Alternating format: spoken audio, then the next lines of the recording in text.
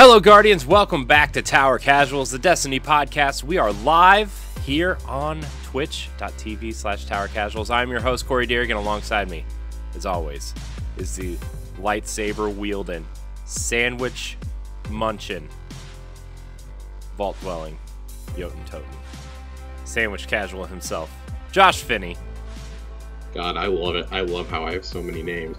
My triumphant return after I took a week for vacation. Triumphant return to Tower Casuals. I hate you. Don't do Corey. it. Don't do it. Don't you do I it. brought something just for Corey, y'all. Don't you do it. Don't you dare. And then Jesus told the disciples, eat this bread in remembrance of me. I hate you so much. I don't know if that's how it goes. I haven't been to church in a while, but I'm pretty sure it has something to do with breaking the bread and getting some Welch's grape juice. It's fine. It's all. I may not have the grape juice, but I do have a Hawaiian barbecue sub from Earl of Sandwich. You know what the real blood of Christ is? Earl of Sandwich barbecue sauce. So funny you should say that, because this has ham, chicken, pineapple, and that Earl of Sandwich tangy barbecue sauce on it. I hate you so much. Dear God, this is so good. There's going to be a close-up on YouTube of that. You just taking a big bite of that. It's fine. Man, I'm so jealous. This is my third Hawaiian barbecue sub in the last week. So I'm very jealous and upset, actually. Very upset. I ate really good on vacation, Corey. Like, when Earl Sandwich is not the top thing that you've had, it doesn't even like. I know you sent me the breakfast Ronto wrap, which I also am very upset that I didn't get to eat. The blue milk, you sent the blue milk. Mm-hmm. Very upset, Josh. I have to tell you, I had a few drinks in the cantina. Yeah.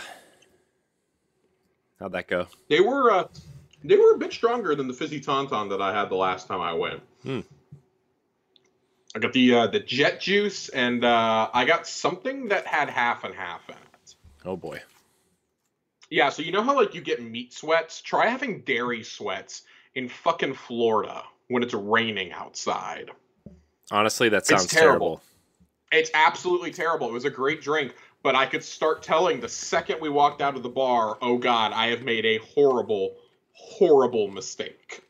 What have I done? It was it's called the Skyhopper.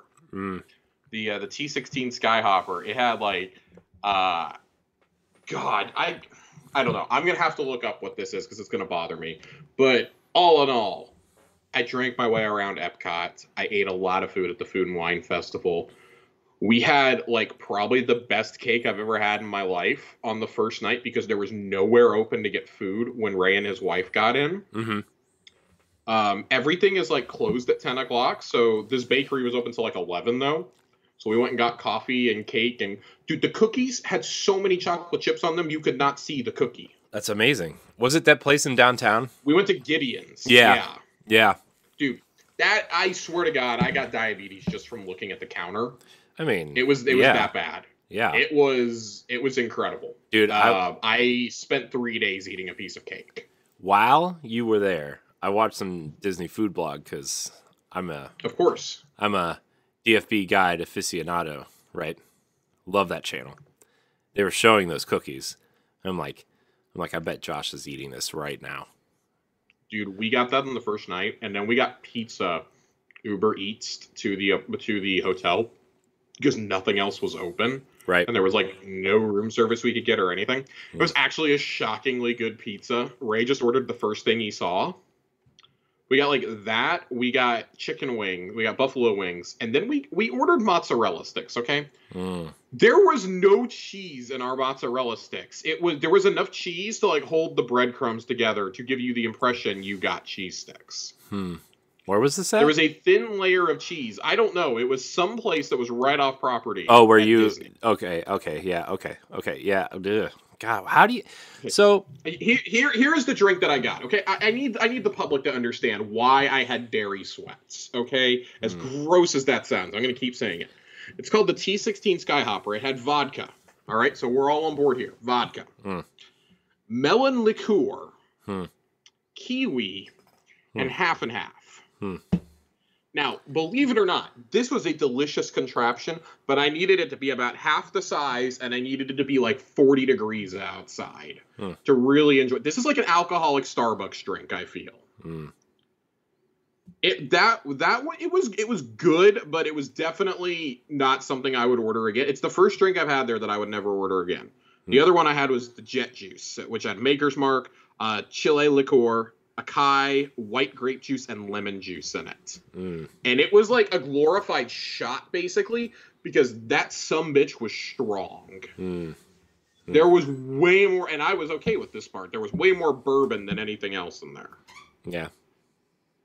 Well, that sounds but like I mean, I encourage everybody, go look at the menu for Oga's Cantina at some point. Just, these fucking drinks do not look like they're going to be good. They look good. They don't sound good on paper, though. Like, a lot of these sound like just outright disgusting on paper. To be fair, a lot of things don't sound good when you describe them, like some of the menu stuff at Disney anyway. But when I describe it as giving me dairy sweats. Yeah, dairy sweats. You are. God, dude, I still don't think anything beats the tingling foam of the Fizzy Tom Tom, though. Yeah. Even the girls getting non-alcoholic drinks, like, those were even, like, really cool. Yeah. Ray's wife got the Carbon Freeze, which is lemon lime Powerade, strawberry, blueberry, and green apple, like, boba pearls. And it looked like it was bubbling the entire time. That's cool. It was really cool. Like, it was actually bubbling the whole time. That's cool. It sounds like one of those drinks you get. It sounds like one of those drinks you get in Pandora over at Animal Kingdom. It was basically that, yeah. Yeah. There was that, and then they had an alcoholic version, the Bespin Fizz, which is a Bacardi rum, a yuzu puree, pomegranate juice, white cranberry, and what they call a cloud swirl, which I'm pretty sure is just like dry ice in the bottom of it to make it bubble. It was really cool, though. Like, that, I urge everyone, if you ever get the chance, get a reservation, go there. It will change your life. I'm so glad that we went there and spent 45 minutes with a waiter that looked like a Dollar General Matt Damon. Well, okay, so when his mask was up, his eyes and his nose made him look like John Mulaney, and then he took off the mask, and we were like... Because I was like, have you ever been told you look like John Mulaney? He's like, I don't know who the hell that is. What? And then he took his mask off, and he looked like a discount Matt Damon. He looked like Matt Damon if he had, like, grown a really patchy beard and had made some questionable life decisions involving meth at some point. Meth Damon. No, we can't call him Meth Damon. That's Jesse Plemons in Breaking Bad. We can't do that. Wait, come on. That's a good one, though. Come on. It was good. It was good. But, you know, great trip. Much needed. I cried when I made my lightsaber. You got the one with the little bone, the bone handle, right? At the bottom? I did. I got the one with the Rancor tooth for my pommel. Yeah. That's the sole reason why I chose that particular lightsaber model is so I could get the Rancor tooth, and for like no other reason. I could have easily just bought the tooth to put on as my pommel, but no, I went for the whole thing. I liked the whole leather and bone structure of it. It's really cool though. It was cool. Butterbeer was basically cream soda with butterscotch in it. So you guys went to Universal. You guys went to Universal. We went to Universal for a day. It was not worth it.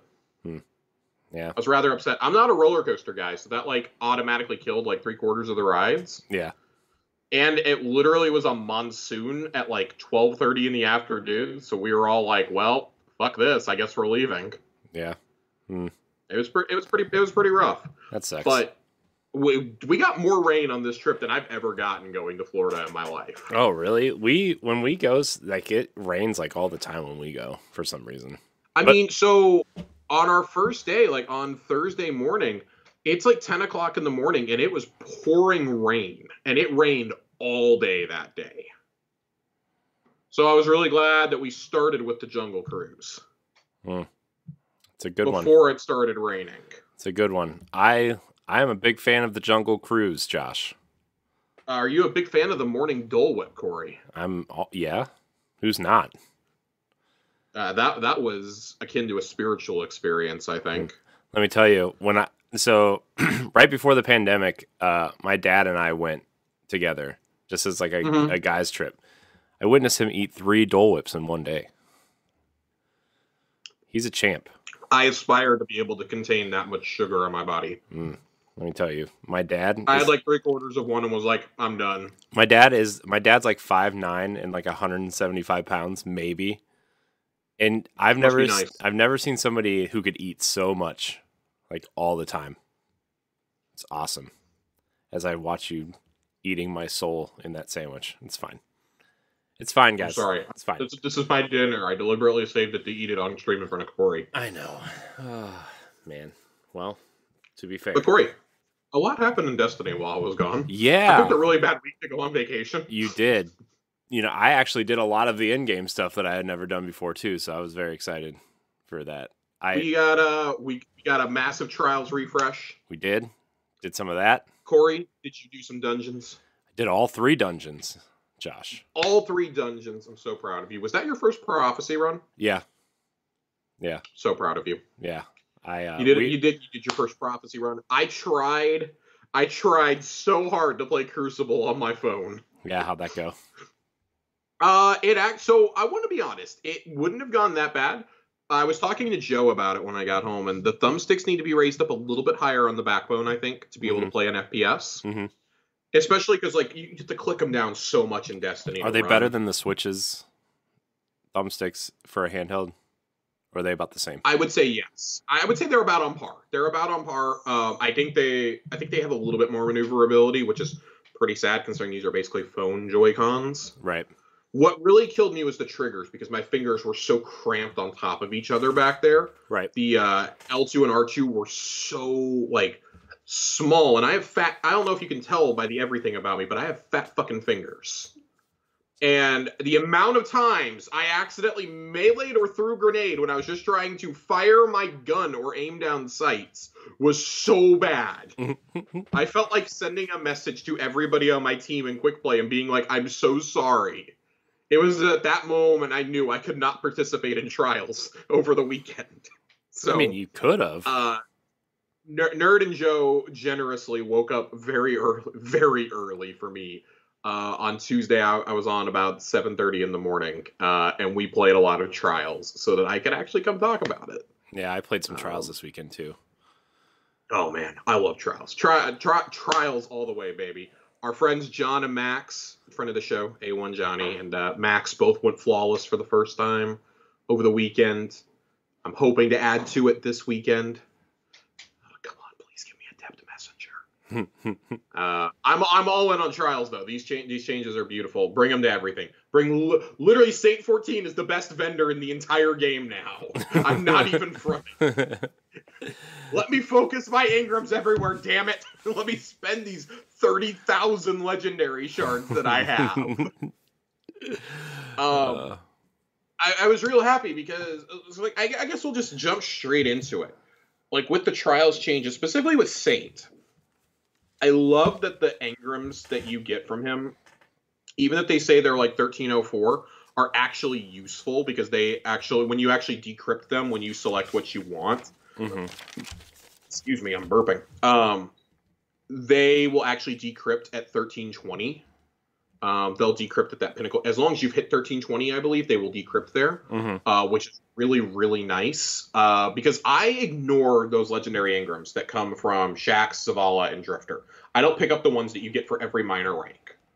I think it's stupid. They're not worth it to me. Yeah. But with Saint, it's worth it because I didn't have to sit around and wait for Reed's Regret to be in my loot stream. Because you will get all 6 weapons throughout the season if you reset your rank with Saint, right?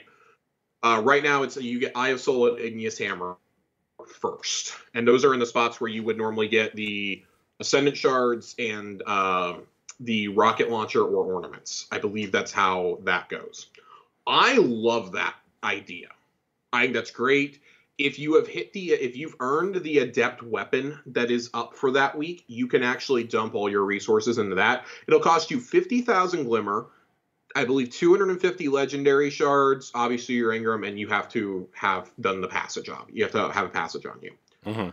So it's going to cost you a lot, but I mean, for a lot of people who've gone flawless, like that's all you want. You want the Adept versions of these guns, or you want a chance at high stat armor dropping. I think the rewards, like I played for about 45 minutes and already had 4 or 5 Ingrams waiting for me back at Saint. I had gotten some drops. I had gotten a I'd gotten a Pinnacle to drop. I got my second Pinnacle to drop shortly after that. The only one I didn't get was win 7 matches. I ended up with like 5 out of 7, I think, just doing it Tuesday morning. Mm-hmm. So and that's 7 matches throughout the whole weekend. You don't have to do it all at once or all in one weekend. Like, there are incentives now to not reset your card. This is what we've been begging for forever. It is it's confirmed now as of today's TWAB. It is the most played Trials weekend ever across either game. Mm-hmm. And that's including any Trials. Trials of the Nine, Trials of Osiris, the new Trials of Osiris. This is the most played version of it by a large margin, too. Right. Well, I mean, like, when you add matchmaking and, like, you eliminate kind of, like, that fear of, like, if I don't win, I'm not going to get anything, right? Like, people are more willing to jump in, right? But the card still has the flawless counter on it. So, like, the hardcore can still go in and try to do flawless and get to the lighthouse or whatever. And it's benefiting everybody, I feel like. Right. And the 2 different passages that you have access to Mercy and you have access to, I forget what the name of the other one is, but the other one is definitely geared more towards rewards. Yeah. It's like, I will probably play on that passage this coming week because I want more rewards. Yeah. I got 4 or 5 Reed's Regrets and an awesome Eye of Soul out of this weekend. I got Reed's. I finally got a gun to roll with Headstone on it. I've only been trying for 3 weeks. Finally got it, and of course it's the linear fusion rifle. Not exactly what I wanted Headstone on, but that gun is awesome. I got it with triple tap firing line. So when firing line gets fixed, I'm looking forward to being able to use that gun a lot more. But it hasn't left my inventory. I've been using it a lot. Nerd and I were actually talking the other day that it's so wacky that our loadouts this week have been an exotic trace rifle in the primary slot, a fusion in the secondary, and a linear fusion for heavy. Like, what is life right now in this game? This is, like, the greatest meta that we've ever seen. Obviously, I'm exaggerating. So, I mean, most of us are running Sleeper Stimulant in that heavy slot right now, right? Mm-hmm. Like, we're all going to Shirochi. We're all farming the Catalyst right now. I'm still the Divinity bitch. But it feels great to have options finally. Like, with these mods, Null Composure is actually worth using now. And with the changes to fusions this season. Like, it was a gun that we all went, LOL, I'm not using that last season. And now it's like, okay, I guess we all need to go get a new one out of collections. I think when you look at how Saint is structured with rewards, though, like, to get back to Trials, how you can focus your Ingrams with him for armor, for weapons. It doesn't even have to be in your loot pool for you to be able to do it. Because like I said, I dumped all of mine. And we all know how it goes. In those early sub-ranks, you're getting Ingrams all the time, right? Yeah. And I think that being able to choose your rewards is so good. Like, for those of us who have been playing and getting the pity bounties forever, and, like, we were struggling to turn in 20 tokens in a weekend, or, you know, we would just get enough to turn in 20 for the weekend and try and get another roll on a gun in our loot pool. Most of us have pretty, like, serviceable rolls, I would say, on most weapons now. Yeah. And then there's been the challenges the last couple seasons where, when Igneous Hammer was introduced, you got one of those for doing your Trials challenge. Last season, it was Shayura's Wrath. This season is surely going to be, they're going to give you a Reed's Regret. How you can do that, though, like, I want to see that. I especially want to see that with Iron Banner, first and foremost. Yeah. Because there's so many things in that loot pool. Like, even if you just used the weapons from Arrivals until now, that is still such a great loot pool. Yeah. And that would encourage so many of us to keep going and playing. Like, let me earn rep with Saladin. We know that that's the next one they're working on, right? Right. Give me that give me it for that, and then overhaul the gunsmith like that too. Yeah. Like, I've been saying for a while on this show that I think that the gunsmith needs to be overhauled to be more in line with how Shax and Drifter were a couple seasons ago. Yeah. And I like that Zavala is like that this season. I think that those are all big wins. Give everybody Ingram focusing, though. Let me spend my resources, my shards, my glimmer. Like, I want to do this because I think for those of us who we want to be raiding, we want to be doing high-end PvP, we want to be doing dungeons, like, this is stuff we want to do. Like, we want to target our loot. Like, I would love to be able to sit down with somebody like Ray who's just getting back in and say, all right, you need to focus all your engrams at the gunsmith on world drops, so you need to focus everything on first in, last out, and get auto-loading Vorpal. Like, you need to do that, because that's still meta for boss damage. Right. Like, I'd love to be able to say something like that. Or, imagine you could do, and I mean, we've seen a level of this with the Umbral Engrams, right? Imagine you could go there, and instead of it just being the weapons for this season that you could get double perks on in row 3, let me do some of the Splicer weapons or some of the Chosen weapons by using my currency from this season. Don't make me go earn the stupid currency from that season. This is the catch-up season at the end of the year. Yeah. You know, let me do something like that. What is it? Not Imperial, Threaded Needle, I think, is the linear fusion from Chosen. Yeah. Yeah. The Void linear fusion that we were all like, oh my god, I've gotten like 50 of these, and we were just deleting because they were such dog shit. Now I'm finding myself facing the possibility of needing to go back into Battlegrounds to farm these. Yeah, I have one somewhere. But we look at something, and I think it's great that they tried it with Saint, because you're going to get the hardcore players in there, right?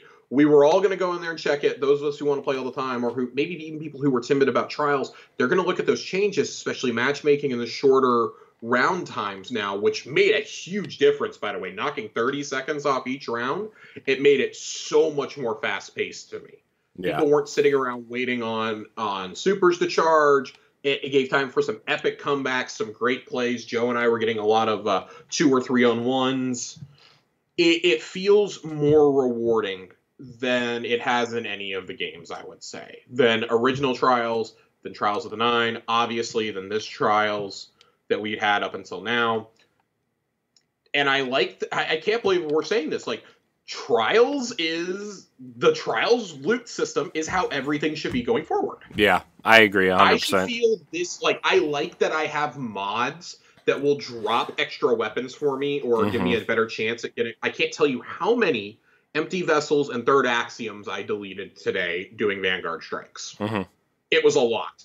I would love to be able to go to Zavala. If I see one more empty vessel, I'm gonna scream. And it's double Vanguard week, so I'm playing a lot of strikes right now, which I already don't like doing. Yeah.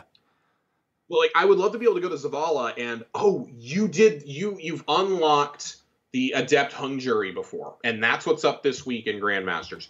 You want to dump like 300 shards and like 50,000 glimmer. I mean, basically make it equivalent to getting an Adept one from Saint. You want to dump that here to get a better roll on it. Introduce some of the Crucible weapons as Adept versions. Introduce obviously it would require them retooling Gambit entirely, but maybe in the future you bring Gambit Prime back in some way and you have Gambit Adept weapons as well. Like, there's just so many possibilities for loot now, and I think it all starts with looking at what is success. I have not seen a single person get upset with the new Trials loot system. Not a single person. I like it a lot. I think it's great. I do have a question though. Like, do you have to win round, or I guess I'm kind of confused because I played a lot of Trials and I didn't get drops a lot. Did you go pick up your stuff from Saint? Yeah. You have to go straight to Saint to pick it up. Oh, you have to go to Saint to pick it up. Yes, okay. It works. It doesn't, your loot, as far as I know, like, you have a chance for loot to still drop. Like, I think Eye of Soul was the 3-win drop this past weekend, so I had one of those drop in-game. Well, I had one of my powerful in-game. I only played, like, probably 10 or 12 matches, to be honest with you. And I was just like, I thought the stuff changed, but then, like, now that you kind of explained it, it does. So you have to go back to Saint. You'll have stuff waiting on the rewards track from him, like you would Zavala or Shax. But up there in the corner, your top right corner where your progress bar is for whatever rank you're on, you want to click on all those engrams. Like, those should be waiting for you this weekend. Okay. You should be able to get all those, because I was confused at first too. I was like, I'm not getting drops. People are saying they got Trials engrams. They will come into your inventory when you click on them as Trials engrams, and you just focus them at Shax. Okay. Or at Saint, excuse me. Saint, yeah. Okay.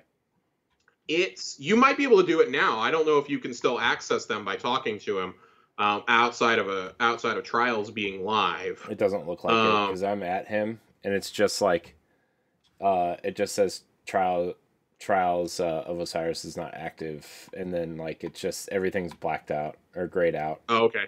Yeah, you probably won't be able to pick it up until the weekend then. Well, that's fine. What, tomorrow? Yeah, tomorrow.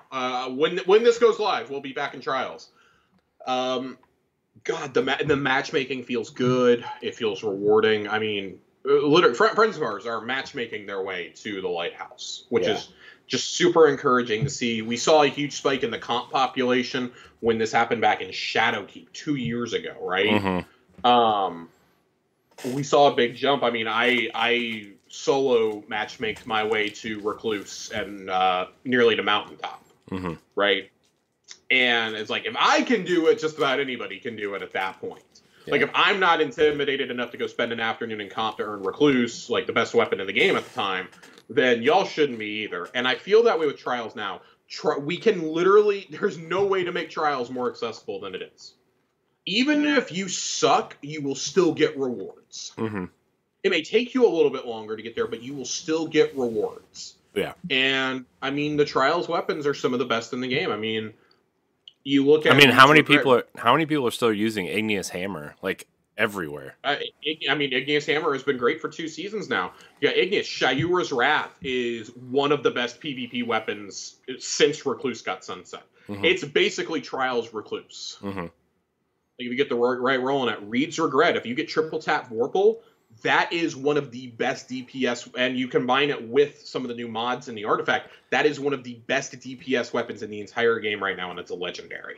Like, we cannot make it easier for you guys. Like, you've got that. You've got Eye of Soul is still in there, which, I mean, there's better kinetic sniper options, but Eye of Soul still a really solid gun, I feel. I'm hoping that now with the focusing system, they'll put Astral Horizon back in. They'll put Summoner back in. Like, put some of these weapons that you kind of put on the back burner, Scholar, like, even, bring those back in. Let me finish out my loot pool. Yeah. Bring the old Trials armor from last year back in. Like, if I want to drop 500 shards in a Trials Ingram to get that as an ornament, let me do it. I'm missing 2 pieces, and I'm still really upset about it. Question. But, yes. Reed's Regret. That's just available now, right? In the loot pool, right? It's just available. Okay. You do not have to unlock anything for it to be in your loot pool now. Okay. You can literally take a Trials Ingram to Saint, say, if you have 4 Ingrams, you can get 4 Reed's Regrets in a row. That's what I did. All right. I was just curious how that, because like the only thing you have to actually have unlocked is the Adept version of a gun. Right. Okay. If you want the Adept one, you had to have earned it already. Right. Which is how it should be. Right. No, I agree. Want the same thing for Nightfall weapons. No, I agree with you 100% on that. Yeah. I was just curious if like, because like I knew Reed's Regret was like a big deal last weekend, and I'm a Trials noob, guys. I'm trying to figure all this out. So I mean, and that's what it's about, right? Like it's all about learning it. It's about, experimenting, and like it's about getting people like you in that don't normally play Trials, getting you to engage with the game mode. Like, if even you are coming out, somebody who does not play a lot of PvP, especially competitive PvP, and is saying, I like the changes to Trials, we have done the job correctly, I feel. Like, the feedback was given, but no meme, it took us a while to get there, but they were listening. And we got there. It took us a few seasons. They warned us it was going to be a few seasons. This just makes me hope that they're seeing the feedback here. They're already implementing changes for tomorrow. There will be another fix that goes live tomorrow morning. Or when you're listening to this, the change should be live Friday morning. That I hope they fast track Iron Banner changes now. Yeah.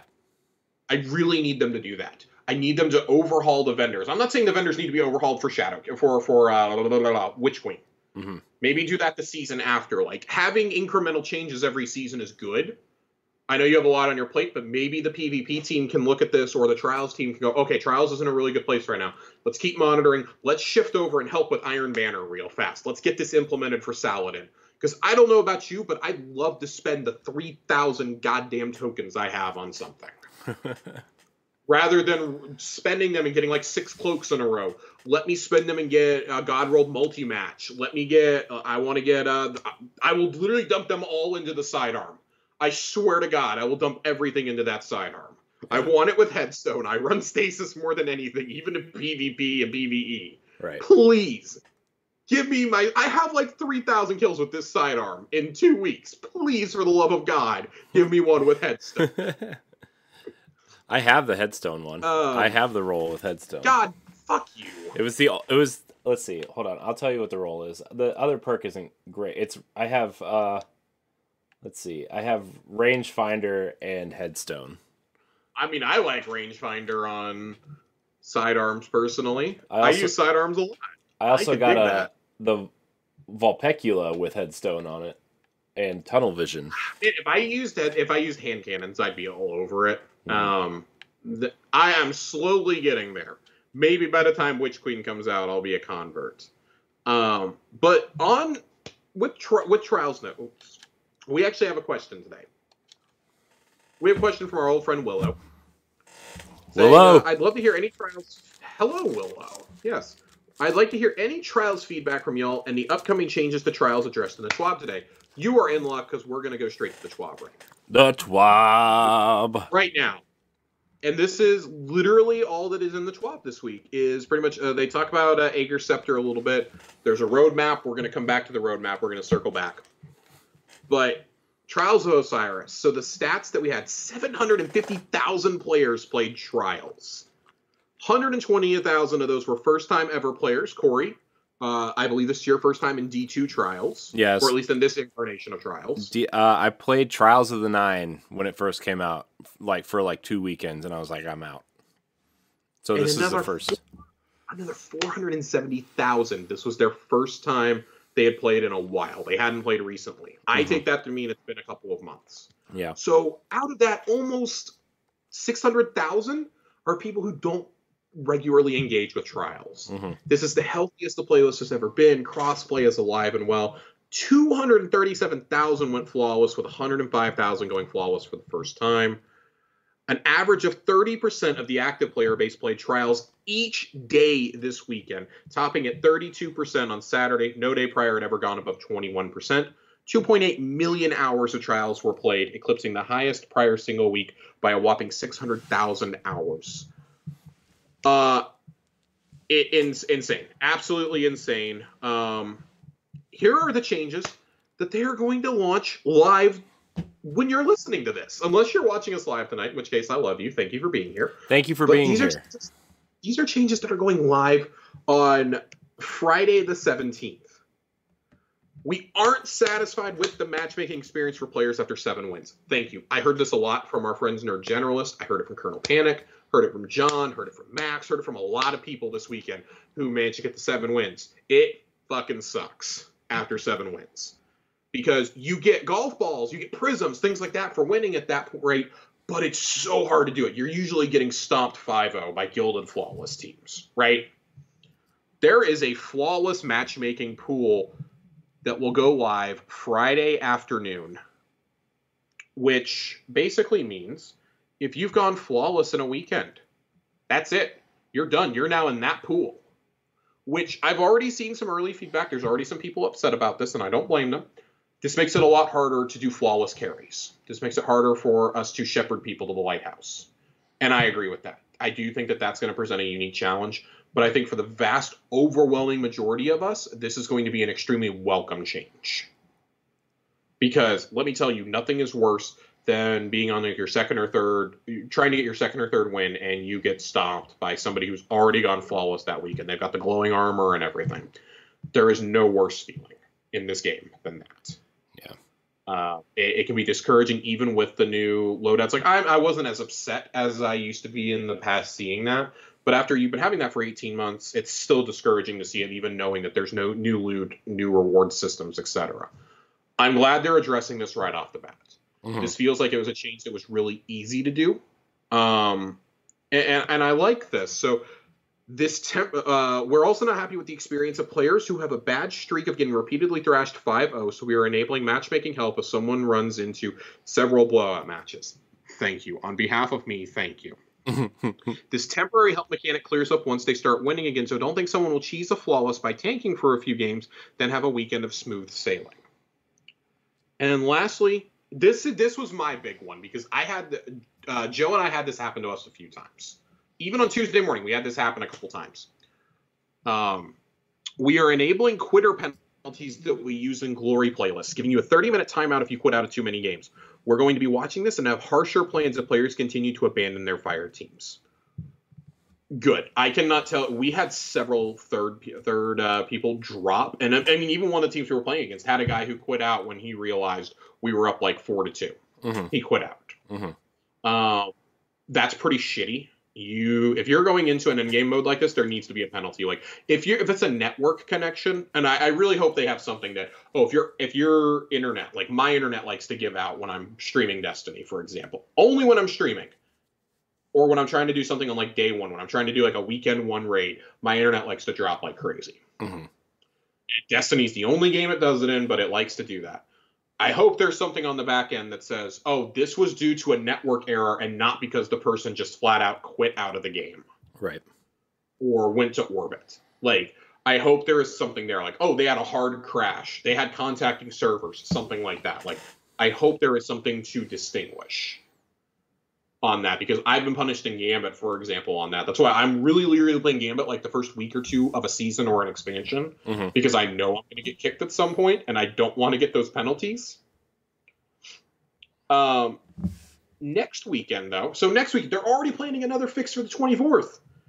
First ever Trials Labs Capture Zone Trials. I'm very excited to see how that works. We will be disabling special ammo replenishment on Revive. You'll still get special ammo if you kill somebody or when you start the next round. So no more, if you get revived, you won't have 2 rounds in the shotgun chamber. Mm-hmm. I think this can make you play a lot smarter. Like, you have to think about your loadouts a little bit more, I think, with this.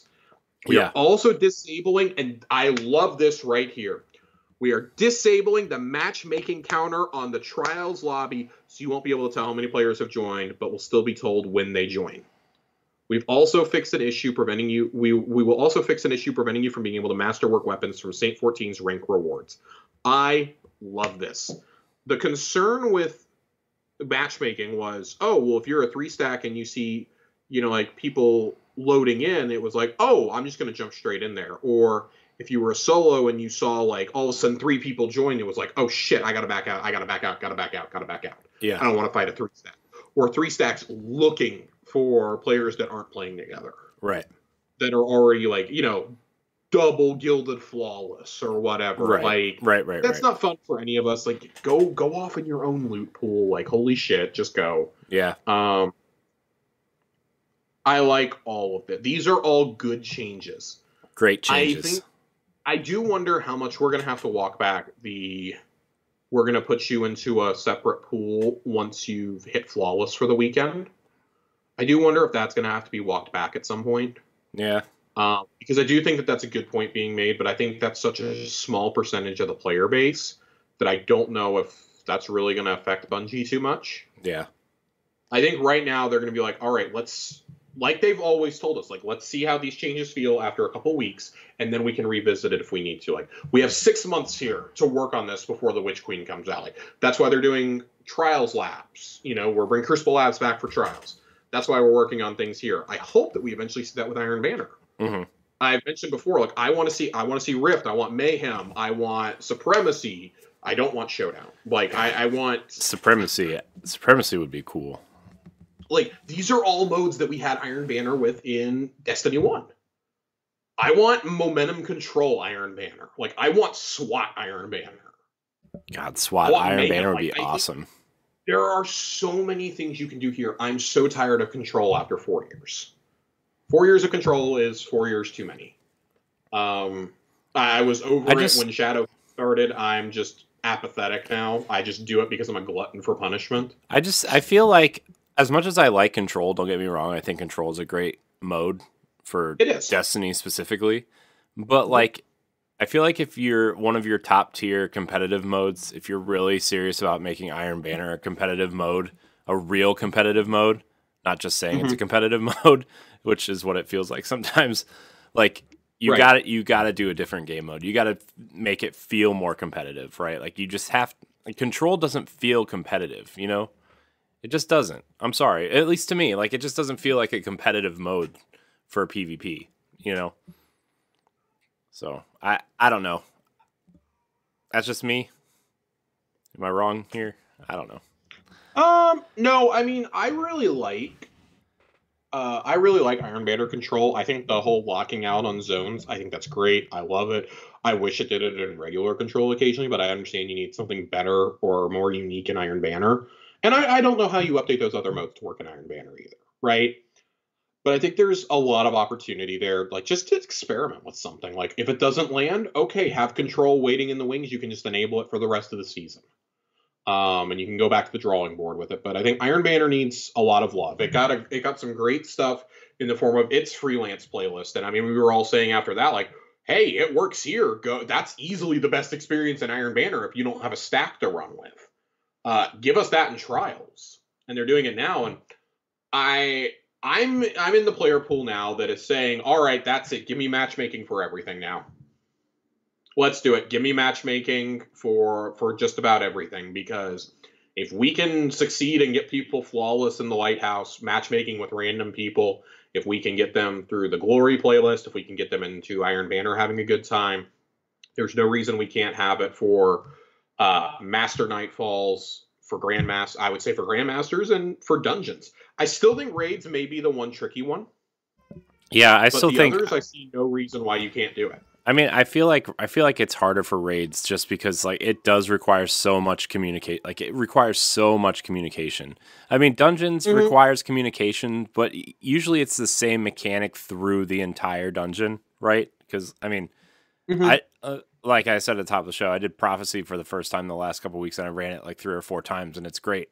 But that mechanic where you dunk the moats it's the mechanic for the dungeon, right? Like you just keep doing it. And like, there's an evolution of it throughout the dungeon, but it's still the same thing. Whereas raids, like every encounter has a different, you know, maybe there's like an evolution of it when you get to the final room, but like each encounter is usually different. Not. So, yeah. Yeah, I don't know. I think there's a lot of room for improvement, right? And I like that, again, like I just keep coming back to this. I can't believe that we're holding up Trials as the example of what endgame in Destiny should be like in terms of rewards and everything. I mean, we saw it with the raids, with the spoil system. In a way, you should look at Trials because it's like the premier PvP mode. It's been their premier mode since D1, right? Like it's like it's largely been a joke for the last 5 years. Yeah, no, I agree with you. Trials of the 9. Let's not pretend that Trials of the 9 was anything particularly special. And then Trials of Osiris, I mean, like some of us tried to will it into existence, but I mean, it wasn't until you started giving us the pity bounty that we would even be like, all right, I guess I'm gonna go suffer through it now. Like, I love that people can go in and like, oh, I haven't unlocked all the armor. Cool. Like I'm going to use some of my early unlocks to just get that armor in my loot pool and go transmog a few pieces. Like, that's awesome. Like I sat here and, beat my head against the wall to get the helmet and the chest piece, in separate weeks. But I'm glad that everyone can have that chance now. Again, like let me earn that D1 Trials armor again, baby. Bring it back. We have Ingram focusing now. Yeah. I imagine there's a limit to how much you can put into those Ingrams too. Which is why, like, I think if you have a whole set of armor and you have like 8 weapons, for example, I think that's a great pool you can let people pull from. Especially in a mode like Iron Banner, where there's several good weapons in Iron Banner. There's great weapons in all of the playlists now, I would argue. Yeah. Like, why wouldn't you want to do that? I mean, like, I know people are still running bottom dollar from Gambit. Like, let them curate it for like, I probably wouldn't give a shit in Gambit right now with the current loot pool in terms of, I'm going to go focus Gambit Ingrams. But, I mean, people, they like Survivor's Epitaph over in the Crucible. You like that. You like, I like Third Axiom a lot. In the Vanguard. I would love to be able to go say, Adept, I don't know, Plug 1 is up this week. If you've earned it before, you can go get it from those Vanguard Ingrams. I would play so many strikes to get guaranteed shots at a god roll of that, to just earn Vanguard Engrams and be able to do it, I would play so many strikes then. Yeah. Because you're still getting the chance in the playlist activity, which I think is key. And, like, they didn't take that away in Trials either. Like, there's still rewards for 3, 5, 7, and Flawless. You just don't have a pity bounty to get you that 3-win thing anymore. It's never been easier to get 3 wins because it's just 3 wins in a weekend. It's not in a row anymore. Yeah. It is such a good feeling, though. Like, I'm going to keep gushing about it because this is what Trials needed from the beginning. It may have taken us a lot longer than we wanted to get there. Like, I would have preferred that this realization would have happened, like, at the end of last summer. Yeah. And we could have had this implemented maybe by spring. Like, the time that we were finding out that these changes were coming back in February with the state of the game is honestly probably when these should have been getting enacted. Let's be totally frank. Yeah. But this is continuing on a path of updating this game in a way that a lot of us have been calling for a very long time. We finally have PvE where we want it. Like, the story is consistently great. The rewards are great. We've got new weapons every season and every playlist activity. And Nightfalls, like, that's how you're bringing back D1 weapons now. The Iron Banner loot pool is getting better and better. I would say, you know, Crucible weapons are dropping good. Gambit weapons are dropping good. We finally have fixed Trials, like raids. God, I love the raid chest at the end where it rewards people who want to raid all the time, who want to go get those spoils every week. It rewards you for doing multiple runs on one character. Yeah. Like, it's great. Like, it's great for me. Like, I don't feel the need to run it on another character now unless we're all trying to go for certain triumphs for a seal or something. Because now I can stock... Or Vex, yeah. I mean, it feels really good not to worry about Vex or Eyes anymore. To be able to go in and help get people through, but like as a Sherpa, I'm still getting spoils. I'm still getting those rewards.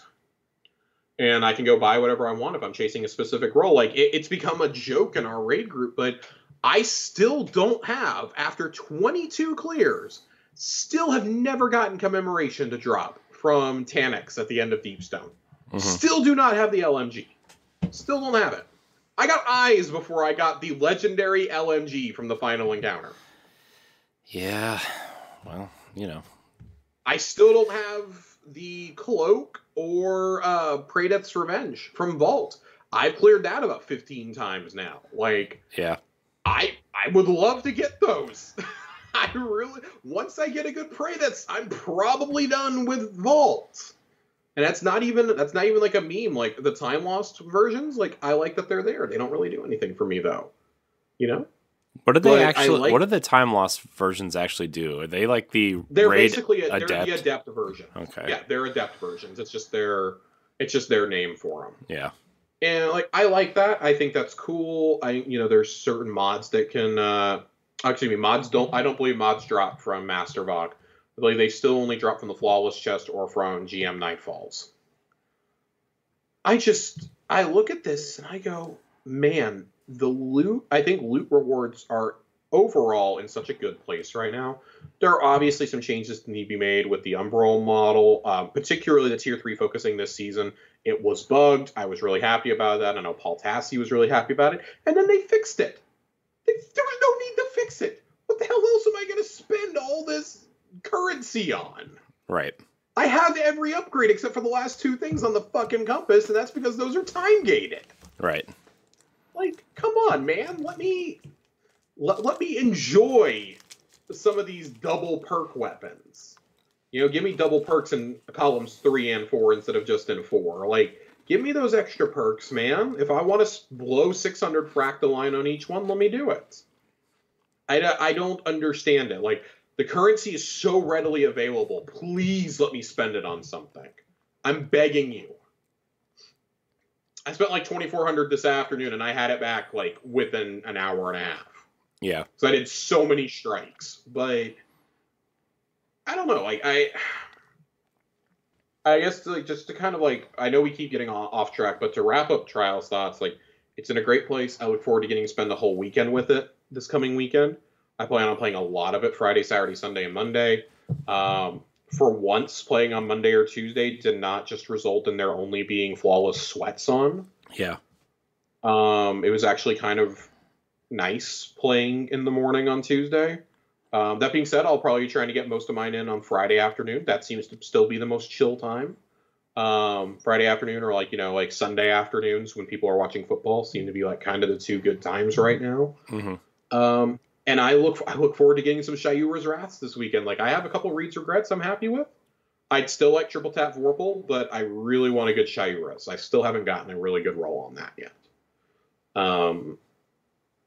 It's great. It's great if you want to add. I do think that you're gonna have to add more than one new weapon to the Trials pool each season, though, or you're gonna have to rotate the older weapons back in just to dilute that a little bit. Because I am gonna get to a point with Trials rewards where I'm like, well, I have the God rolls and stuff because I've been banging my dick against the wall for so long in this game mode that I inevitably got some decent rolls on some of these guns. Like, I just don't care anymore. Like, if I go flawless, cool. Like, if that ever happens, awesome. If that happens, I'm spending every single bit of glimmer I have that weekend to buy every single adept gun I possibly can.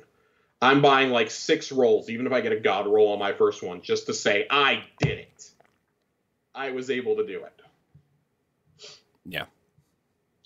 Corey, any closing thoughts on the Trials revamp? Trials rework? No, I think it's great. I like it. I'm going to play some. He likes it. That's right. You heard it, people. You heard it here first. He likes it. It's good. Quote that. Box quote. Box quote right there. It works. That's the Todd Howard quote, isn't it? It just works. Yeah, I think so. Isn't that the meme? Yeah, it is. There's really nothing else in the TWAB this week. We've got some hotfix stuff, which we're gonna run over very quickly. There's a couple highlights there that I want to talk about. There's a couple stats given at the bottom. There's 2 lifetime stats and there's 2 year-long stats. Total Guardians that have played Destiny, 187 million. And 9.8 billion hours played in-game. Wow. That is wild. That's wild. In 7 years, that's what we've gotten. Mm-hmm. That blows my mind. It's a lot of hours. That is a lot of hours. And then in the last year, 2 million Atheon defeats in the Vault of Glass and 3.5 million Taniks eliminations in Deepstone Crypt. I think that's just because Deepstone's been out so much longer than Vault by about 7 months, 6.5, 7 months, somewhere in there. Vault's only been out since end of May. Like, that's kind of wild. I think that shows that if you make a raid free to play, it's going to inevitably get more interaction than if you have to own an expansion or have it on Game Pass. But I still like the idea of you have to keep something behind the paywall, right? Yeah. So I'm glad that both raids aren't if it's a reprised raid, it shouldn't be behind there. But if it's brand new, it should absolutely be behind it. Yeah, that was my thought. I was on that. Let's hotfix. Hotfix. They have fixed the issues regarding. I'm just going to go over a couple real quickly. Worm God Caress and Radiant Dance Machines have been resolved, and they have been re-enabled in all activities. Increase the effect of both the impact and detonation of explosive light on rocket launchers to increase damage by 25%. Fix an issue where Danger Zone was not functioning properly on rocket launchers.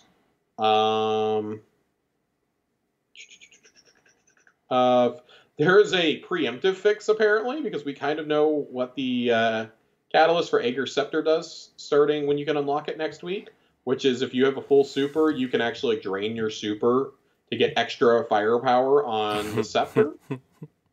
Fixed an issue with Ager Scepter where a player's super wouldn't drain while in empowered mode. Wow. Fixed an issue where a Gilding Triumph could be completed before the base title seal was claimed. And fixed an issue where the Wyvern Precision Kill objective was not progressing as intended for the Deadeye seal. As soon as I saw they fixed that, I had it, no joke, about 10 minutes later. I had so many precision kills on Wyverns over the last couple of weeks, and I was trying to figure out why it wouldn't work. I had completely missed that seal was bugged, and I was just going nuts. So that's kind of cool. The Strike Streak is fixed finally. Where strike streaks were not rewarded after completing a strike if the player joined a strike in progress or if the player was pulled forward. Players should once again not be able to reset their reputation if they have not picked up all rank reward items. A quality of life improvement for rank resetting is coming later this season. Kind of interested to see what that means. I think that means like maybe you don't have to pick everything up to reset. I know like I run out of room for golf balls and for enhancement prisms. So kind of interested to see what they do on that one. And then there's a few specific changes to a few strikes that were holding people up.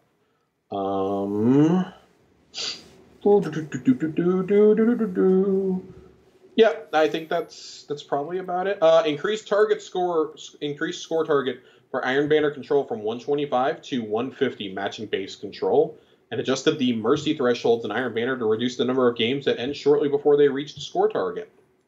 So I'm okay with all this. Like these are changes that need to happen. That was a hotfix set deployed today. Of course, we've got the Trials fix going live Friday morning, and then another one next Friday as well. I like that we're preemptively fixing things, though.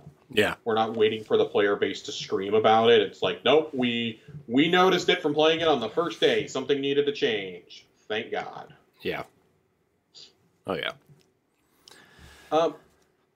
There is a topic this week, though, that is not exactly the greatest of topics, but it is still Destiny adjacent. So we're going to talk about it. No, nobody is being a sex pest this time. Nobody is being a predator in the community that we're aware of this week. Not yet. But, oh God, hopefully never. This morning, Eurogamer posted an article, and I mean, a lot of other people posted it too, but Eurogamer's where I saw it first, where Marty O'Donnell was found in contempt of court over his use of Destiny assets and owes Bungie $100,000 in legal fees. In April of this year, I'm reading directly from Eurogamer. In April of this year, Bungie served the celebrated composer behind the original Halo music with contempt of court papers over videos related to Destiny that were uploaded to O'Donnell's YouTube channel and other platforms. Some of these videos were early musical sketches of what became Music of the Spheres, the much-loved musical foundation for 2014's original Destiny.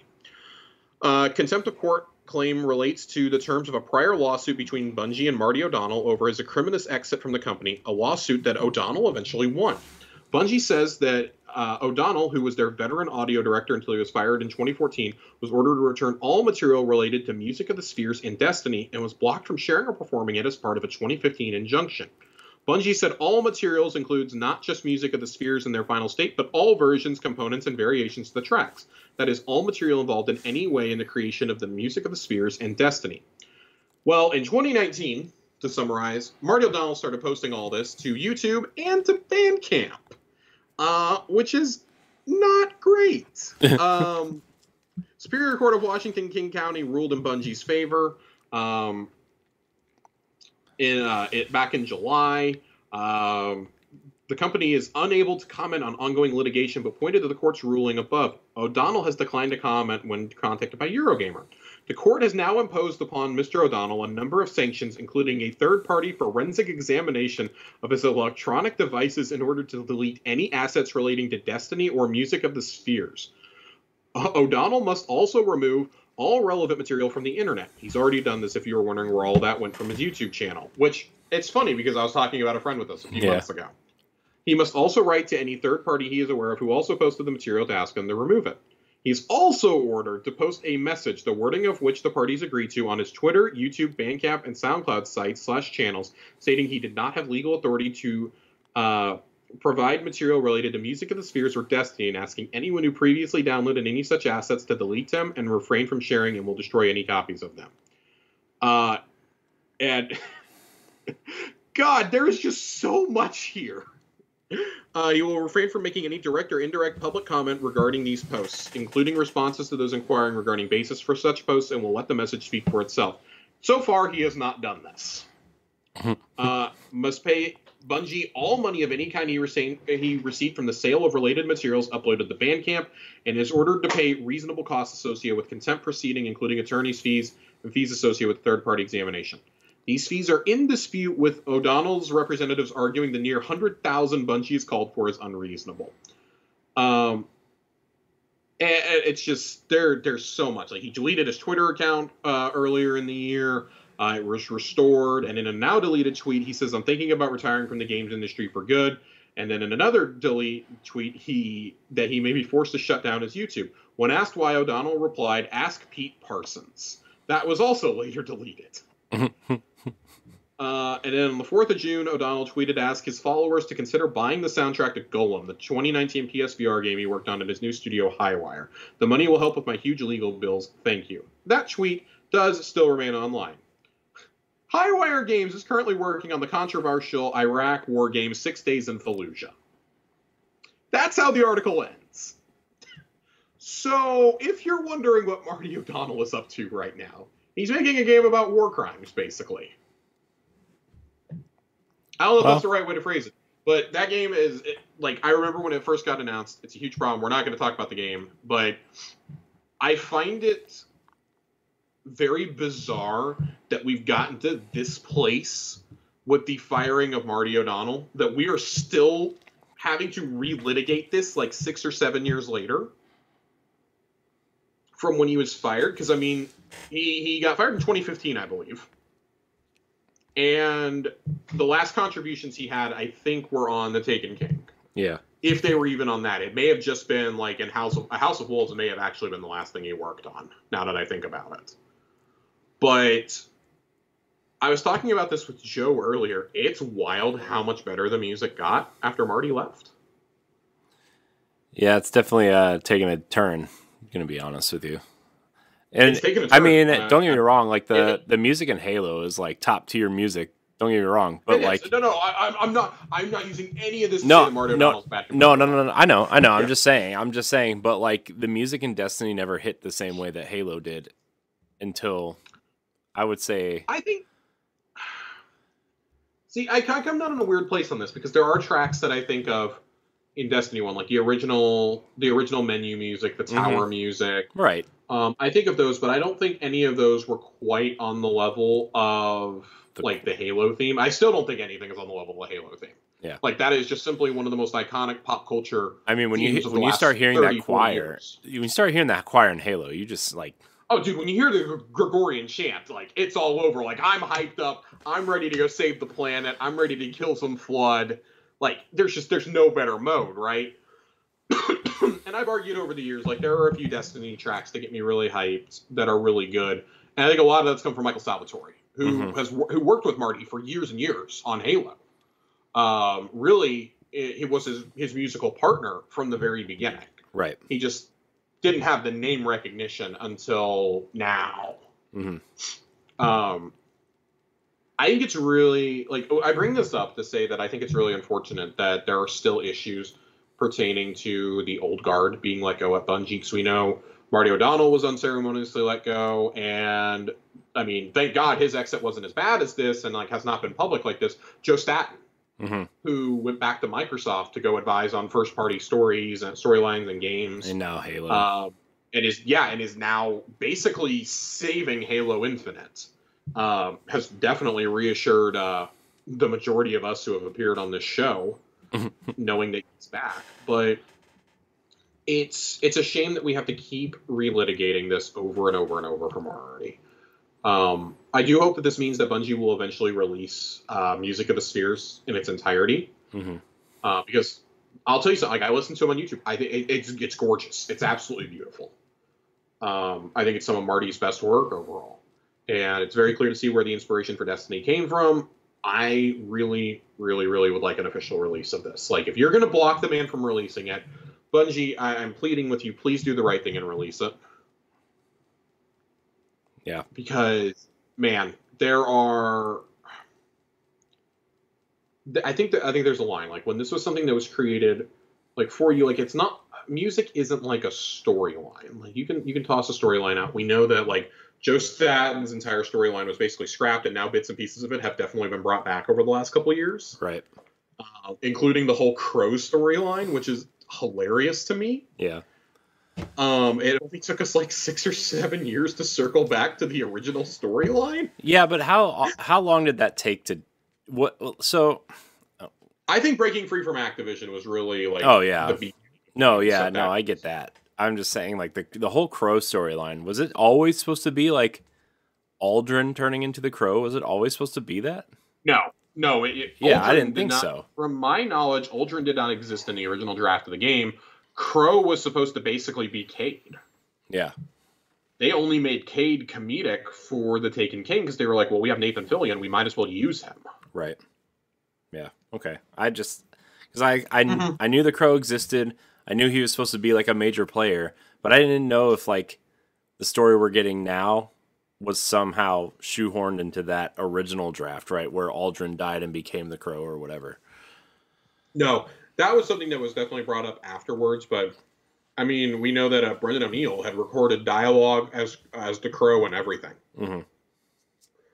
And, he voices Crow now, Crow and Aldrin. Right. But he had recorded dialogue way back when for the Crow. I mean, we heard him speak in the original trailer, in the 2013 trailer, for God's sake. Right. I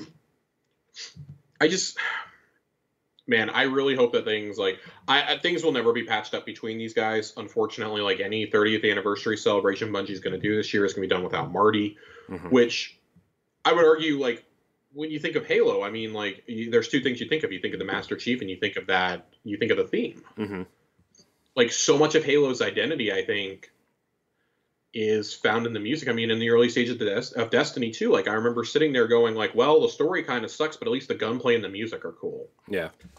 And that's what really mattered to me, was like, well, at least Marty's still at the top of his game. Like, this may not be as iconic as Halo, but maybe in a few years I'll think of it this way. Yeah. And I still think there's some great tracks in that. And, into the Taken King and Rise of Iron and all that. And then when Salvatore fully takes over, I think is really when it goes up a step. Oh, yeah. And it's just, it's a shame, because that they're going to do stuff this year.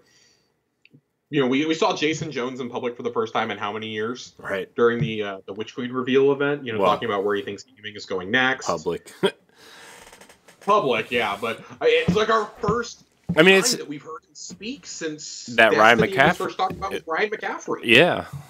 The guy doesn't do interviews. He's basically a recluse, and I really wish that we could get, him, Marty O'Donnell, Jamie Geismer, a few of these others who, like, really worked on that Halo trilogy and were huge parts of it. I really wish we could get them talking, like, maybe with Luke Smith, who was covering it as a journalist during Halo 1 and 2 for EGM. I really wish we could get them, like, to sit down for a retrospect on the journey from Oni to Halo, like, from Oni to, like, Halo 3 or something. Like, what was that 8 or 9 year stretch like? Right.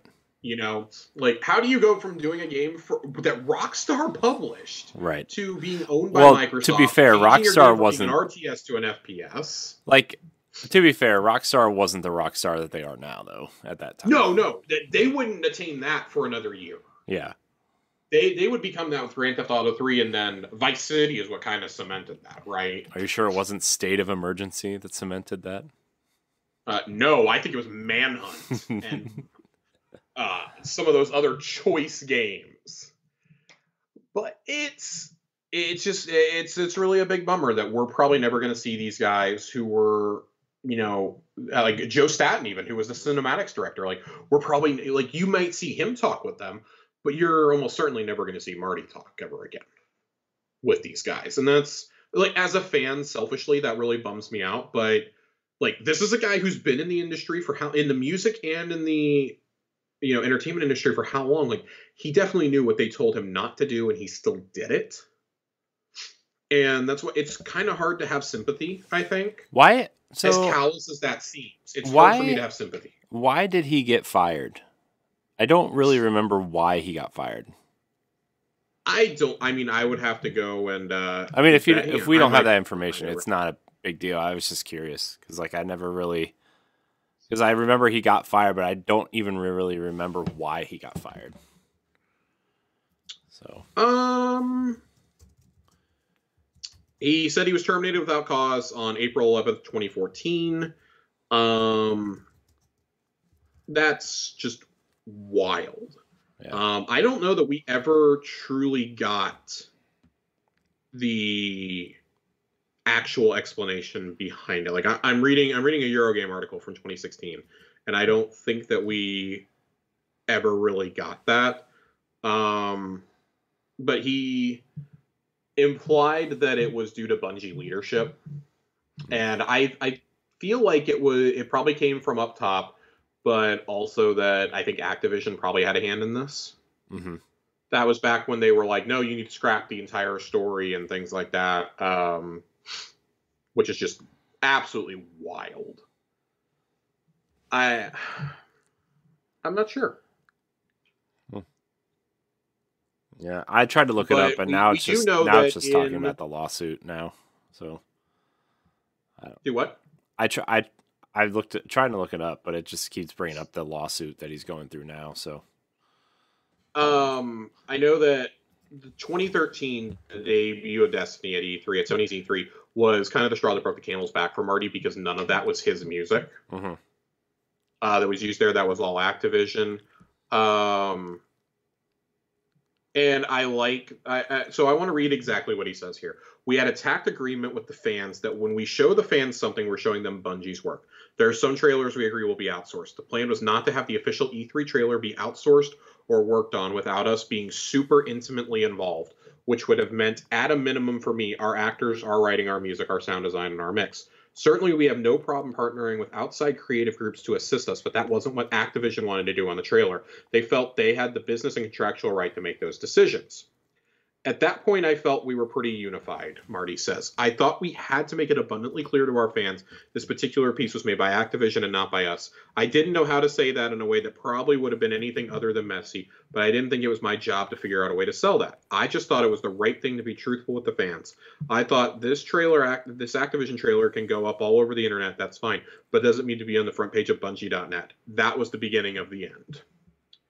And I mean, he did tweet out on June 11th, 2013, to be clear, the official Destiny E3 gameplay trailer was not made by Bungie. It was made by the company that brought you Call of Duty. That is just crazy. I mean, this is a super long article. Yeah. It seems like him being upset with Activision. I think it started out with him being upset with Activision, and it just like kind of grew. Yeah. Well, it probably went like he was upset at Activision. He got kind of mouthy. Activision went to Bungie and said, "Hey, you got to control this." And then him and the higher up started, that's well, I mean, he was on Bungie's board at the time. Yeah. Because here he says, it says the tweet may not have made much of an impact on social media, but shook the foundations of Bungie. Court documents reveal Bungie's top brass were worried O'Donnell had hurt the Bungie team, hurt the game, drove a negative online discussion, and violated Harold Ryan's, then president of Bungie's, instructions. Activision advised Bungie O'Donnell's conduct may constitute a breach of the party's contract. There was also a suspicion that O'Donnell was more focused on publishing Music of the Spheres than taking the best interests of Bungie into consideration. The other board members were not happy. Activision wasn't happy. My friends at Bungie were like, well, of course Marty was going to do that. Was that a surprise to anybody? I just thought it was a small thing to do to say, hey, this wasn't something we were happy about, and that's what happened. Tensions were running high leading up to the 2013 reveal. And there's just so much here. And it basically all exploded the week before E3, which is crazy. I mean, again, this is several pages long. I encourage y'all to go read it. I read this probably 4 or 5 years ago for the first time, but it is it's kind of crazy. I mean, it seems like in this he wanted to really move on, but it kind of came back. And to kind of wrap up my thoughts, like it feels like he kind of brought this last part that we heard about today on himself. Like this is squarely on Marty. He knew what he was not allowed to do legally. Yeah. And he did it anyways. Like, I cannot imagine there would have been a problem with him going to Bungie and saying, hey, I know that I burned some bridges, but, the Activision deal is gone now. Like, I would like to partner with you guys on an official release of Music of the Spheres. I consider that to be, one of the pinnacles of my work. I would like to work with you guys on an official release. You guys can do it through the Bungie store. Maybe we can give everything maybe we can give all the money to charity. I don't think Bungie would have said no to that. Mm-hmm. I think it's the way he went about doing it that ultimately has driven the problem. And I hate saying that about a guy that I do greatly admire Marty O'Donnell's work. Mm-hmm. Not just in music, but like in sound. Like I think he has helped create definitively the backbone of what Destiny would become in terms of audio and sound. and really helped shape the feel of that early Destiny 1 universe. But, I mean, Halo's not Halo without Marty. Right. And I don't think without his contributions, we would necessarily say that Destiny's audio is what it is now, without him laying that foundation, at least. And obviously, with Michael Salvatore being there to carry on his legacy and carry on what his partner used to do. Right. So, I don't know. It's so weird. It's so messy. I mean, we had the whole fucking Paul McCartney song. God. Music video on the moon. Hope for the Future. It's the weirdest thing I've ever seen. I swear to God. It's the weirdest thing for a video game I've ever seen. Remember the music video on the moon? We were more worried about that than we were about the storyline of D1. Let that sink in. I mean, yeah. It sounds like a move to sell a game instead of actually working on the game. To be fair. So. I don't know, but that's a really sticky story. I'm sure there's going to be more by the time we record next week. Maybe we'll update you in a few weeks, however this goes. I hope I'm able to come back on the 30th anniversary and say, hey, we're getting it released as a 2 LP set. I'm buying the vinyl. What if they release it as the dungeon music for the Loot Cave dungeon? If the Paul McCartney song is not in the dungeon, we have systematically failed as a civilization. No, I hope Paul McCartney is sitting at the end of the dungeon where the chest is, and he's playing the song while you open I hope the chest. him and Zur are doing the slow dance emote together. Oh, God. Can I do a Congo line with Paul McCartney in the dungeon? These are questions I need answered. I need somebody... Cosmo, DM me, man. We need to talk. Oh, man. It's good times. Any final thoughts on this, Corey, before we move into Ager Scepter really quickly before Lore Corner? No, it's a sad situation. I wish it would have happened. I wish things would have happened differently, but it is what it is, I suppose. So that's it. Ager Scepter, man.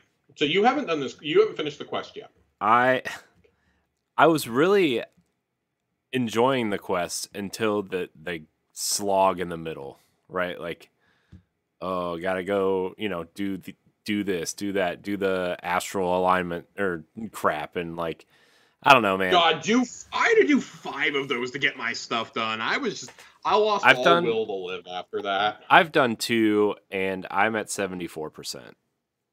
So that's where I'm at. And I was like, A, it's 11:30. I should probably go to bed. And B, I can't do this astral alignment stuff right now. I'll probably do it while I edit the show, honestly, but So I'm going to save most of my thoughts for next week because I want to talk about it when we have the full gun in front of us because I feel like the catalyst really completes it. Mm-hmm. But I think right now, if you are able to pair that with a really good fusion mm-hmm. and a good linear fusion, like, God, you're going to have an awesome time. Like, when I was running the Revenant subclass, I have the aspect that creates the shards, just like this gun does when you get final blows. Mm-hmm. They give you your abilities back. I cannot emphasize how many throwing stars I had at any given time. Yeah. I was just constantly using abilities, throwing grenades. Like they were just feeding into each other. Mm-hmm. And it felt good. It felt really, really good.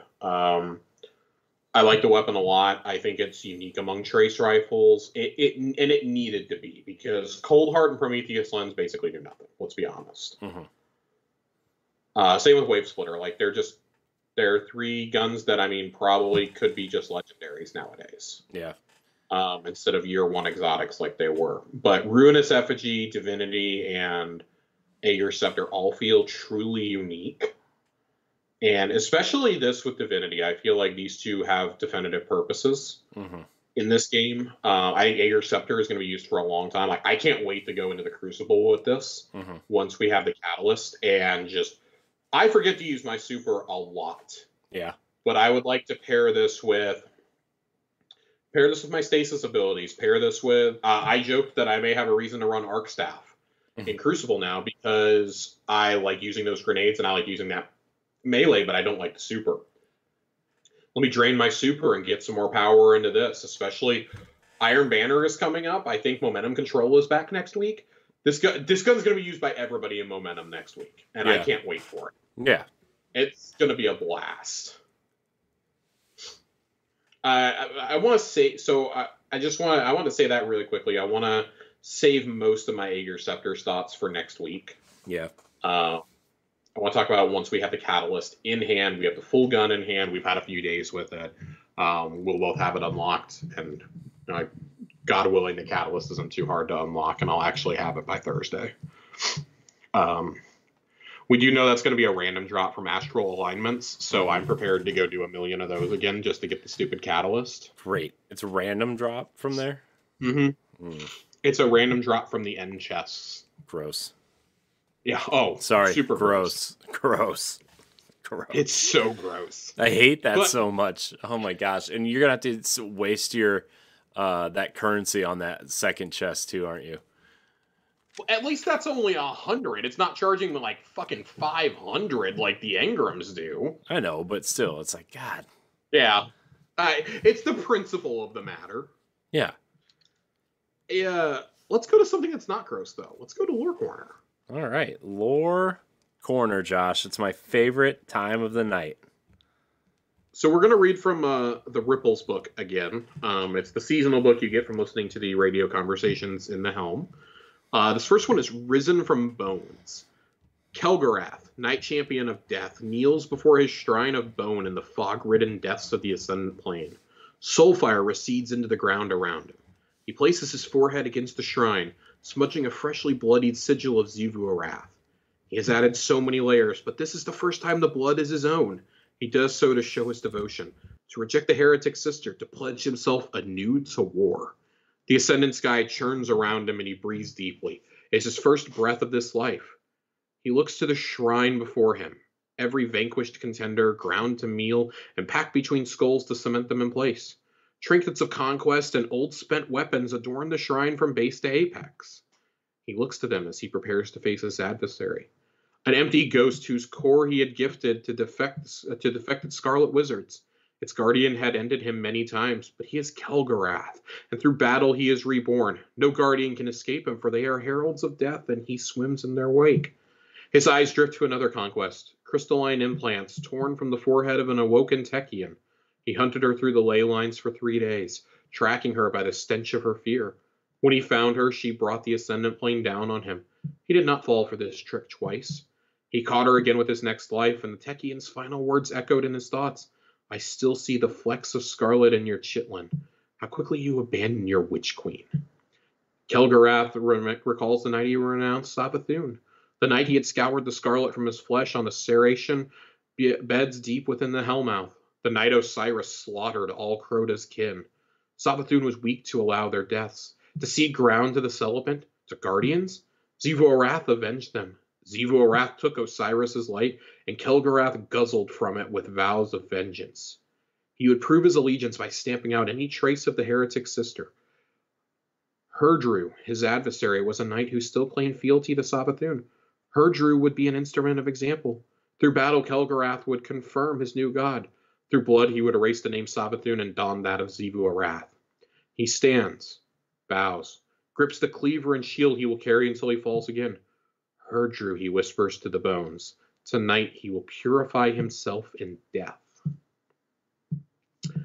I feel like this guy is a boss that we're going to have to fight probably in the legendary version of the Shattered Realm activity. Yeah. Or he'll be somebody we fight towards the end of the season. Because why else would you get your own lore page? Or, I mean, does he have a role to play down the line? We know that Bungie likes to lay breadcrums out ahead of time. Mm-hmm. Is this a guy that we're going to deal with in the Witch Queen, maybe as a strike boss?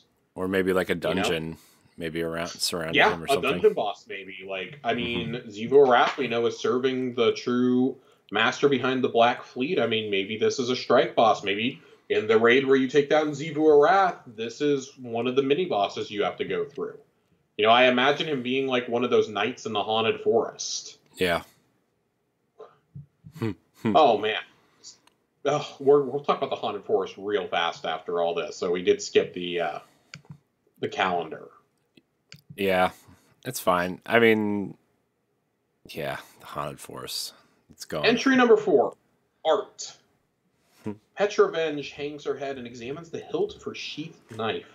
Transmat particles still swirl in the air around her like tiny flecks of dust as she steps forward back through the helm gate to answer her queen's summons. Marasov's voice washes over the chamber's stone and crystal. He belongs here, Petra. This place draws his old self out. She pauses, knowing Petra will be silent while allowing her to deepen the words. You saw it too? He should have never been allowed to leave. I wish I hadn't, Petra says with a heavy sigh. How am I to proceed? Mara stands on the terrace above her. Give him only morsels of who he could be, nothing substantial. He is a canvas on which work has already begun. I mean, only to guide that work to a familiar conclusion. Such things cannot be rushed. Petra shifts her stance anxiously. You're sure? Are you questioning me, Petra? Never, my queen, but I do worry that he is vulnerable to Savathun's influence, Petra offers. She's clearly taken an interest in him for some time now, and he clearly reciprocates that interest. Your words hold no falsehood. You and I will mitigate this danger. If Crow and Uldren are to meet, it must be a subtle progression. Marasov leans over the terrace railing. I believe my brother's recovery is possible, Petra. Will you help me? Without a moment of hesitation, Petra responds, I will do anything you ask, my queen. But doubts sprout in her mind. If he does become problematic, Petra trails off, searching for the right words. You needn't worry, Mara soothes. If Savathun moves to exploit him, I will put an end to it myself. This is kind of ominous for what it means for Crow. We've seen some speculation in the last couple weeks that people think, is Crow possibly on the chopping block already? I personally don't think so after how much they've invested this year into Crow. Yeah. I do think he's pretty clearly going to find out who he was. Right. It's just a matter of who's going to tell him. Well, he confronted Petra in last week's story mission, where they held the knives to each other. Where he says, "Every other guardian is absolved of their past. Why am I treated differently?" Mm-hmm. And he wonders that, and it's a fair question to ask. I mean, Cade was absolved of his. Zavala presumably had one. I mean, Shax was a warlord and has been forgiven, right? I mean, we don't know what our Guardian's past is, but presumably, we've moved on from that. He has a point. Why should his past as Uldren be used against him? We've already seen, how Guardians would kill him repeatedly. I mean, it's what we talked about a couple months ago when we were talking about how is he going to be revealed. It's so right. He's the one Guardian that is in recent memory, right? Like, we knew who he was beforehand. Nobody else really knows or had any interactions really before, right? They'd only heard the stories. Right, but Uldren has been around. Right. And then died and then came back as Crow within the realm of us playing Destiny, right? So, like, he's really the only one with a past that everybody knows about except for him. So it's like this sticky situation, really. Yeah, I'm really curious to see how they deal with this over the coming weeks and months, because at this point Savathun's gonna tell him. Yeah. He's been trying to talk to her since she got put into the stone. And we just know at some point he's going to go and talk to her, and it's probably going to go really badly. Like, she's wanted this to go badly from the beginning. Mm-hmm. There was a reason why, as Osiris, she had us guide Crow to the city. Mm-hmm. And, I think expected Zavala to turn on him. Instead, Zavala picked him up in an exact opposite manner that he executed Cade. Mm-hmm. When the portal was opened with the Vex, I think she was kind of hoping, like, maybe Crow will get blamed for this, and he didn't. We managed to shut the portal, and Saint didn't turn on Mithrax, and things like that. Like, she's underestimated the Guardians at every turn, and that's going to ultimately be... Savathun is a lot like Oryx in that regard. Like, it's going to be her undoing. Mm-hmm.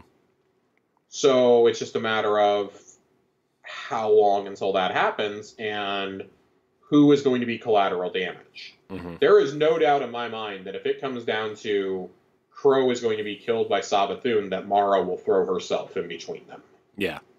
That Mara would sacrifice herself for Uldren, knowing that he can live...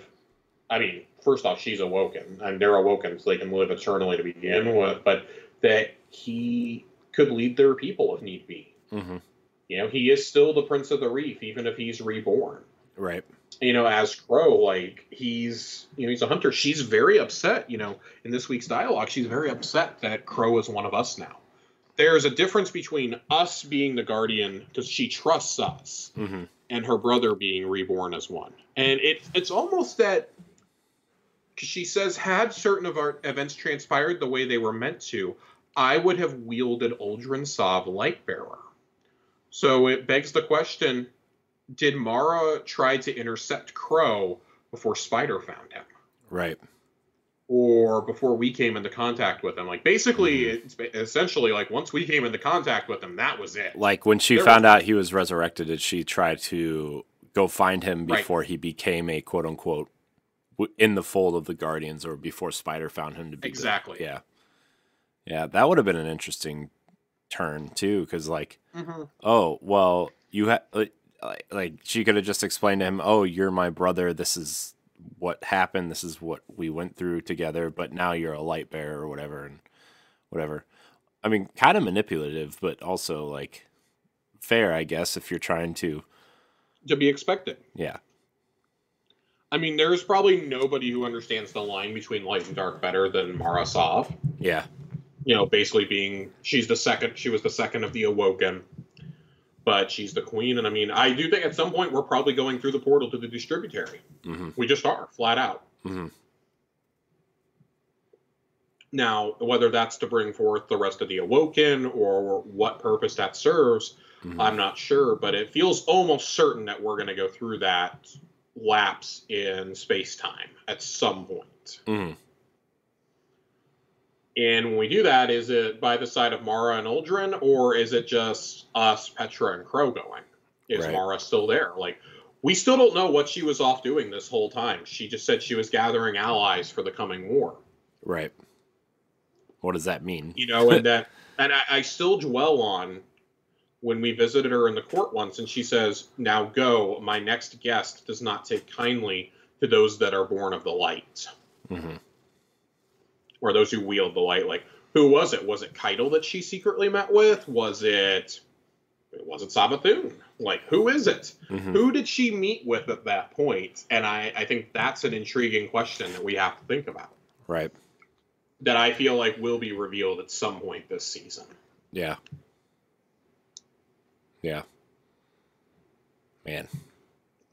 Dude, Go ahead. I was gonna say, every time we talk about Lore Corner, it's like I just want to know. I just want to know things, Yeah, and I love that there's just so much. There's so much to speculate about, but we know we're going to get so much more story jammed down our throats. Like, we're about halfway through the seasonal story. Well, the initial seasonal story right now. And I still wonder, what does a 6-month story look like for the narrative? Because, I mean, we know we're going to get story for the first, 7 or 8 weeks. What does it look like beyond that? Like, surely you're not just going to leave the story hang for 5 months. I mean, you think there'll be 5 months, there's got to be some sort of like almost epilogue-ish style thing, right? I would imagine that'll probably come like 3 or 4 weeks before the Witch Queen launches to give everybody enough time to do it. Kind of like how they brought Nokris in finally to that activity. I feel like maybe we will fight this night, or like fight both of the knights in the Ascendant Plane and kill them for good. Right. And that'll be how Savathun escapes or something. I don't know. Like, something's got to happen there. Like, we know what the end result is. It's how do we get there? And who has to die along the way? And also, do we go back to Destiny 1 Mars or not? I don't know. Any final thoughts before we roll out of here, Corey? No, I'm good. I'm just looking forward to using this new exotic. I'm looking forward to trials. I'm looking forward to doing some more in-game stuff this weekend. It's going to be a good time. Battlefield delay basically means I'm going to play the entire October. That's what we were going to do. We have a roadmap, kind of. Kind of.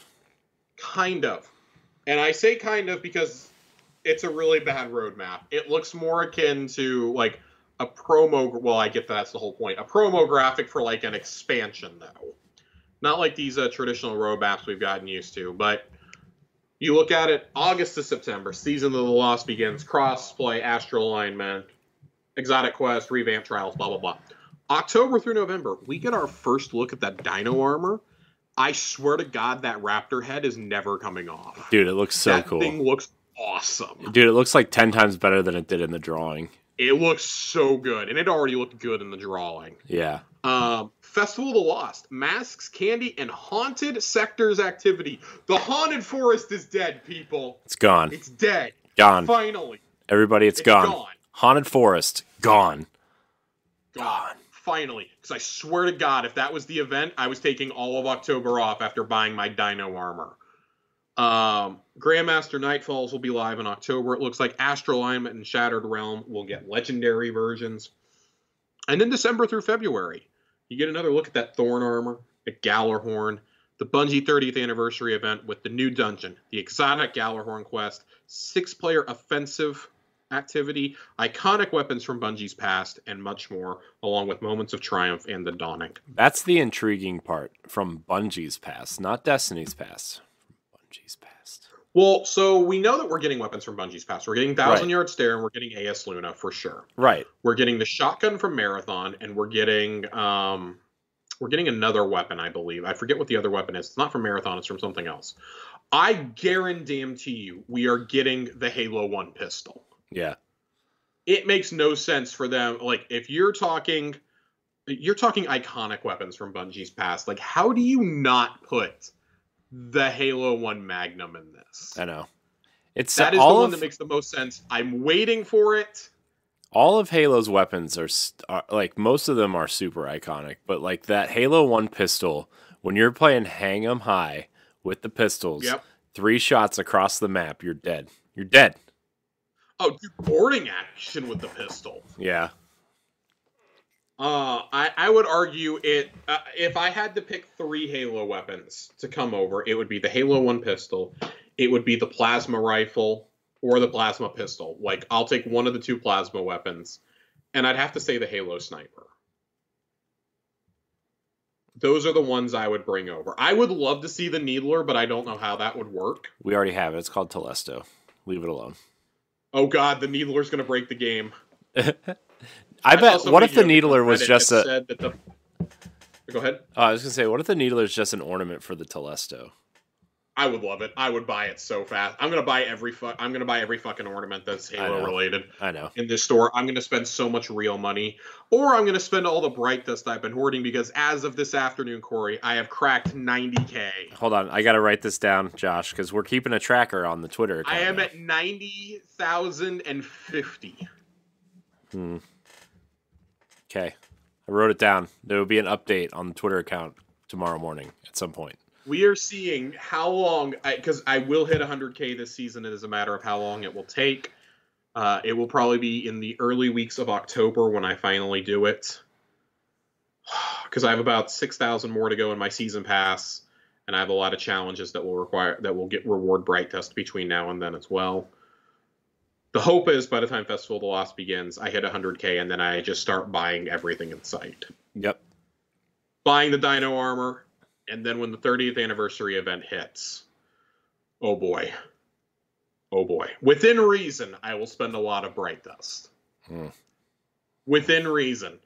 I don't want to drop below a certain amount. I still feel like silver is in your future, Josh. Oh, silver is absolutely in my future. I bought the Conga line emote, okay? Silver is absolutely in my future. My God.